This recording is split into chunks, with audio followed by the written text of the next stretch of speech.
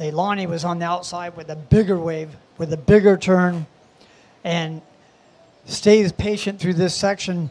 Simon, go ahead, take the rest of this. Yeah, she set up this inside. She's doing some fill-in work, nice little snap, and it gave her a finish. She gave it a vertical stab. That will definitely be probably the highest score. And right behind her with a little bit of foam on this wave, but steeper wave. Leilani takes advantage of this and really unloads on these back-to-back turns. Very great surfing from her on that one. And that should better her score, which it did. It was a 7.67. Leilani McGonagle representing Costa Rica. How are you?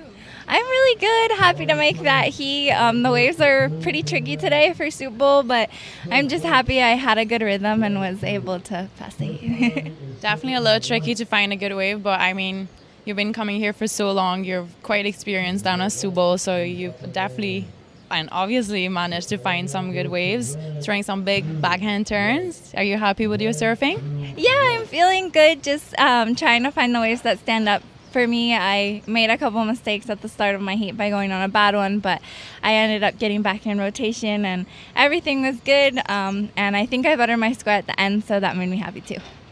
Yes, you definitely did. Nice heat total. Is that the same board you're surfing again?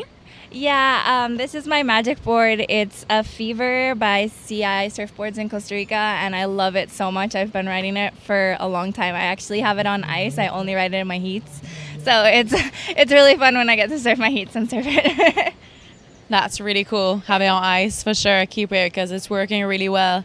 You want to maybe give a little shout out to friends and family back at home?